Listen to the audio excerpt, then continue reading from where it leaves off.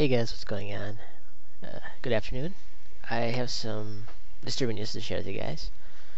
On Monday, earlier this week, a Central Michigan University professor was suspended from the university after some child pornography material was found on his computer. After the suspension, the Mount Pleasant police was involved, and now they have a warrant out for his arrest.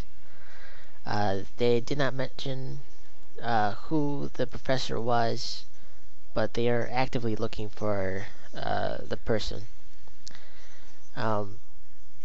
According to this article from 19 News, this incident happened earlier this week on Monday, and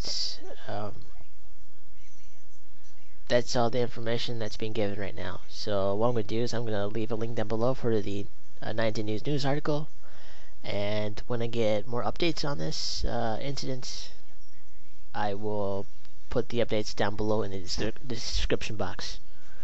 So that's it for now. I will talk to you guys later.